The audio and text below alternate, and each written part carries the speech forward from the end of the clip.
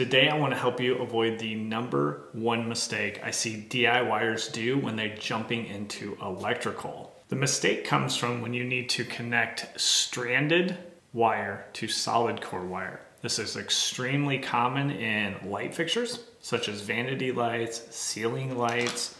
I have one right here, which is an LED recessed wafer light. So here's the example of a common failure. The wire nut is connected. I don't have any exposed copper. It feels pretty tight, but then many people forget to do a pull test.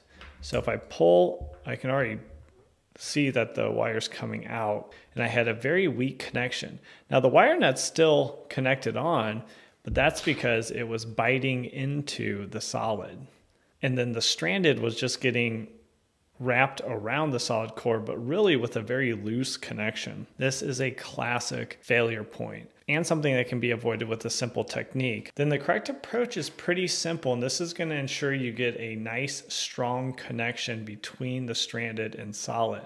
So the wire nut actually just bit onto the top part of the solid, and the stranded just got wound loosely around the solid core.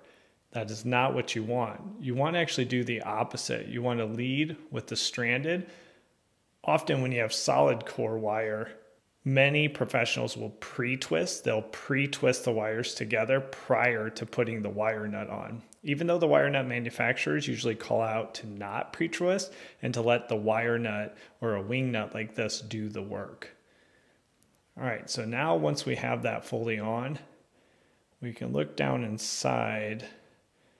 You can see the stranded is much higher up and is biting into that wire nut. So that same pull test is not going to pull the wire out like it did last time. So you can kind of yank on these all you want, and it's just not going to happen.